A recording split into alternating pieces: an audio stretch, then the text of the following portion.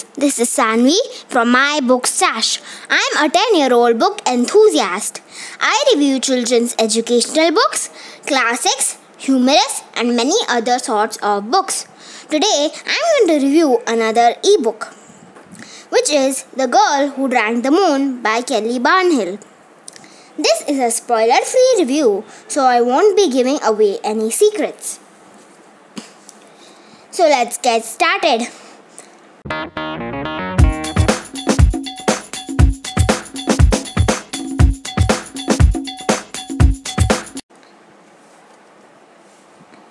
This book has an impressive cover page showing a huge moon, a girl in a cloak, a tiny dragon, and many origami birds.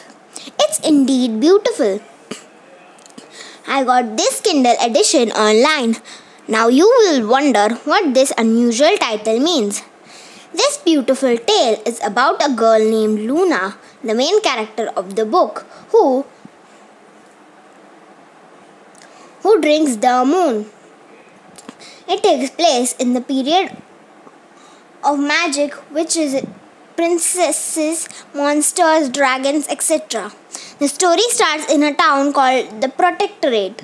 Every year, the people of this town leave a baby as an offering to the witch who lives in the forest. They hope the sacrifice will keep her from terrorizing the town. But in reality, the witch, Xan, is kind and gentle.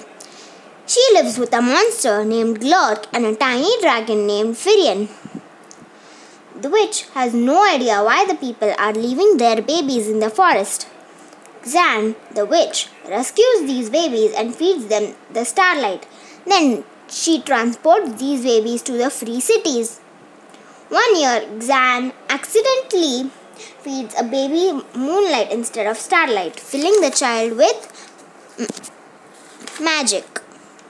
Xan knows that people in the free cities will not know how to raise an unmagicked child. Xan must raise the girl, whom she calls Luna, as her own. To keep her safe from her magic, she buries Luna's magic deep inside her. When Luna approaches her 30th birthday, Luna's magic starts to come out. Meanwhile, a man from the Protectorate decides to kill the witch for the benefit of the people. If you want to know what happens next, read the book. What I like about the book is the story itself. It is about people's beliefs and the reality. The witch was completely misunderstood by the people of the Protectorate over many generations. In reality, the witch is very kind and helpful. She doesn't abandon the children left in the forest. In fact, she takes care of them and delivers them to the free city for a better life. The plot is very interesting and all the characters are very well explained, especially Xan and Luna. Certain fictional characters have unique qualities. For example, the sorrow eater brings sorrow to others and then eats that sorrow. The story starts out gloomy and slows down a bit after Luna grows up. But it didn't bother me much. I kept on reading to find out more.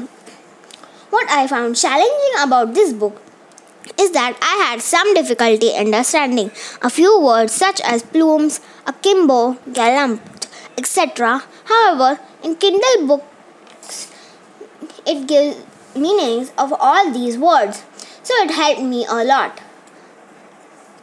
The writing is very formal and there is a lot of storytelling. The last thing I would like to mention is about the titles of all the chapters.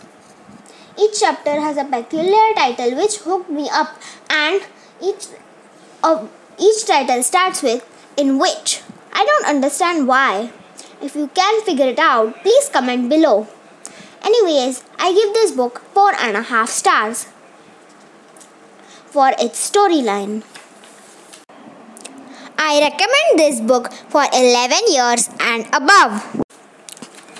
That's all for today, friends. Stay tuned to my channel for more reviews on fictional and non-fictional books. Please do subscribe to my channel if you like my review. See you later. Until then, goodbye.